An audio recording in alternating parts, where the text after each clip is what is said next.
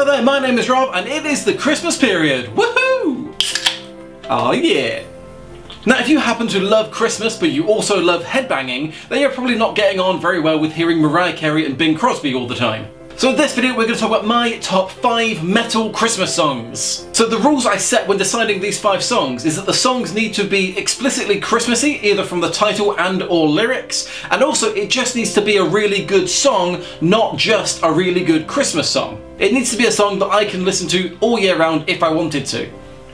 So first up, I'm just going to go through 2 runners-up that are really good songs but didn't make it into this list. First off, Metallica, Carol of the Bells. This song is a fantastic cover, but I'm not putting it on this list because it's an instrumental, it doesn't have lyrics, so I can't explicitly say it's Christmassy and it doesn't really show off Metallica. Is that a technicality? Yes, but I've only got 5 spaces for songs, so, you know, cut me a break. And secondly, Korn, Kidnap the Santa Claus, that's not on here either. This is another technicality, but I'm not including this song because it's from a film that is half about Halloween. Plus, this is from Nightmare Revisited, an album that is just full of punk and metal covers of songs from that film, and they're all fantastic. If I included this, I'd have to include a bunch of other ones, and then the list is just that album. So listen to that album, it's great, but none of them are going to be on this list. Now, just before we get into my actual top 5 metal Christmas songs, I have written a companion piece to this that is my top 5 punk Christmas songs. That is available on my website, Music Festival Explorer, link in the description. If you like this video, please do check out that blog as well. I would really appreciate it. Thank you. So, let's get into it. My top 5 metal Christmas songs according to me and my opinions.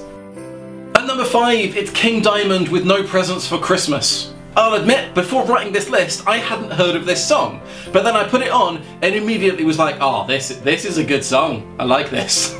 It's fast, it's heavy, and his vocals are very high-pitched, but it's not unpleasant, it's just very 80s.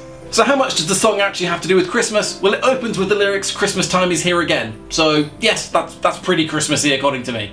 It's kind of like everything about the song is very metal, except for the lyrics, which are all about Christmas. It's really weird and I absolutely love it. Number 4, Rob Halford, We Three Kings. This is a very strange sentence to say, but Rob Halford of Judas Priest did an entire album of Christmas songs. How cool is that?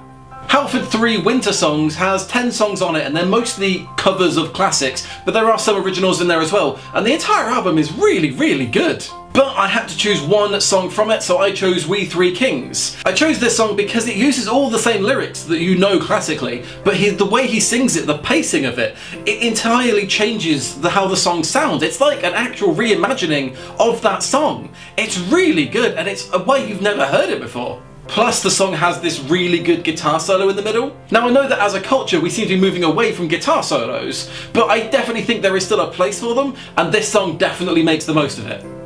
Number 3, AC/DC, Mistress for Christmas. Gonna admit, 90% of the reason this song is on this list is because that title is really fun to say. Mistress for Christmas. I think that's why they wrote it. I think they realised those 2 words rhyme, and they had a song.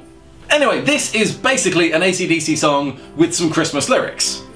Now having said that, the lyrics are also about sex and how much the guy wants to have a threesome. Get a date with the woman in red, wanna be in heaven with 3 in a bed. Now when I first saw the title, I thought they were using mistress to mean like BDSM sense, but having read the lyrics, I'm now wondering if they mean mistress in the extramarital affair sense. And let's face it, how many Christmas songs can you have that debate about? Number 2, Lemmy, Run Rudolph Run.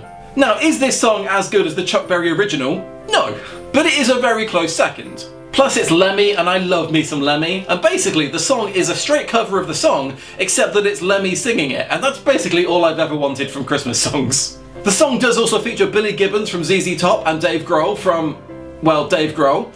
So what I'm saying is the song is awesome in every sense of the word. And my number 1 metal Christmas song is Corey Taylor, Xmas. This is a fantastic song, it's very darkly funny, and it's very much about Christmas, just not in a positive way. It opens with this kind of spoken singing word thing that is a bit awkward and makes you think that the song isn't going to be very good.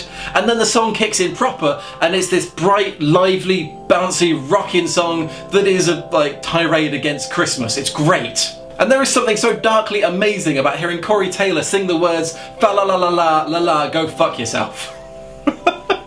So that is my list of my top 5 metal Christmas songs. If you disagree with me, and let's face it, you're going to, no one's going to have the same list as me, no one's going to have the same list as you. Everyone has different opinions. Feel free to let me know in the comments what your favourite metal Christmas song is and why I'm a fool for not including it on this list. Anyway, thank you so much for watching. My name is Rob. I will see you in the new year. But in the meantime, Merry Christmas, Happy Holidays, and fa la la la la la la. Go for